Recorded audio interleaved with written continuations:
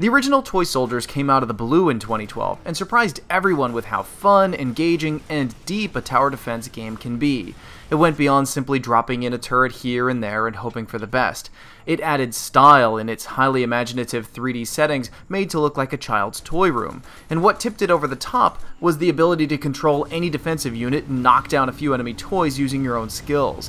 It was developed by Signal Studios but published by Microsoft. It was, and still is, a blast to play, and still worthy of its $10 price tag. This year, Signal Studios released Toy Soldiers War Chest. Published by Ubisoft, War Chest is the first Toy Soldiers game available on a PlayStation platform. So right there I can say to anyone who missed out on Toy Soldiers because you didn't own a PC or an Xbox 360, now is your chance to see what all the fuss is about. But this time around, Toy Soldiers is playing with the added benefits of crossing action figure genres instead of sticking with just one.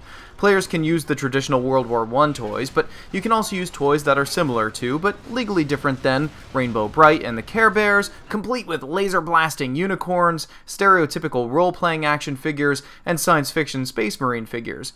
As DLC, the game also offers legitimately licensed toys like G.I. Joe, Cobra, He-Man, and Assassin's Creed, which just sticks out like a sore thumb compared to the other options offered.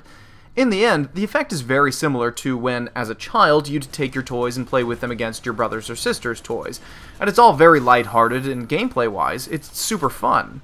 The game balances a few acts to judge your total performance: amount of money spent on upgrades and repairs and new units, versus amount of enemy soldiers that infiltrate the player base, versus how quickly and how brutally the player destroys all the waves that come into play. Good performance is rewarded with in-game currency that can be used to unlock upgrades to specific defensive structures.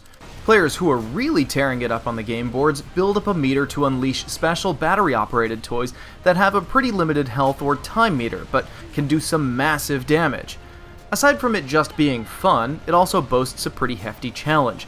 The campaign will take the average player a while to burn through, but I can't say that the challenge incline was a steadily gradual one. I felt the game jumped up in difficulty between missions pretty harshly at times. Like Toy Soldiers before it, War Chest retains the unique style and nostalgic frivolity that Signal Studios seems to absolutely nail with consistency. It's fun to see things around the battlefield that constantly remind you that all of this is taking place at a really tiny scale. But it's not all Super Destructo unicorn beams. War Chest has its fair share of problems. On PC, the game has a laughably small customization option set. It's also worthy to note that War Chest is locked at 30 frames per second. My machine ran it pretty smoothly and I wasn't bothered by it as much, but there are plenty of people out there who will find this problematic. I was also sad to see that there's a fair amount of prompts to purchase more in-game currency using real money.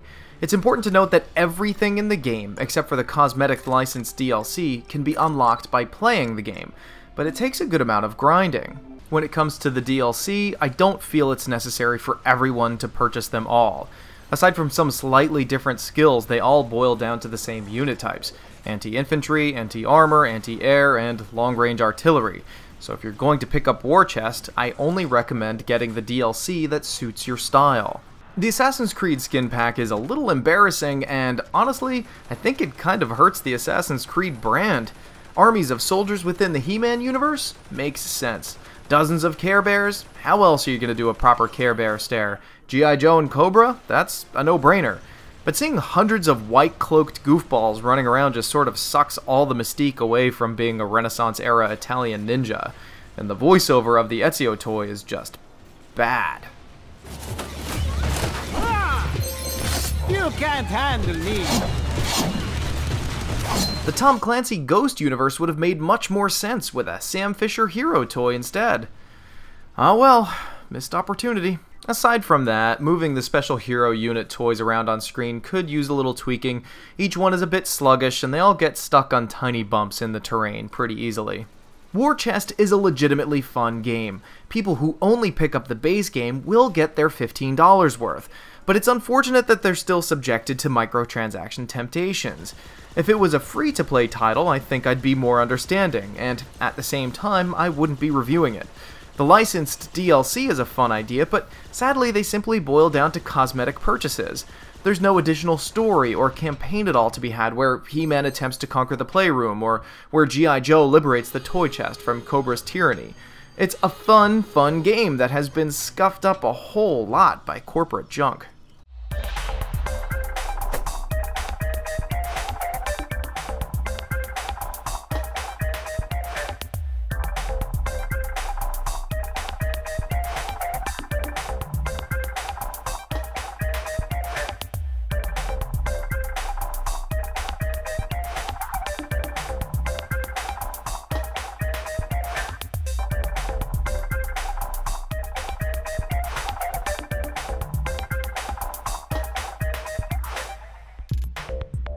This video is made possible through generous fan donations on Patreon.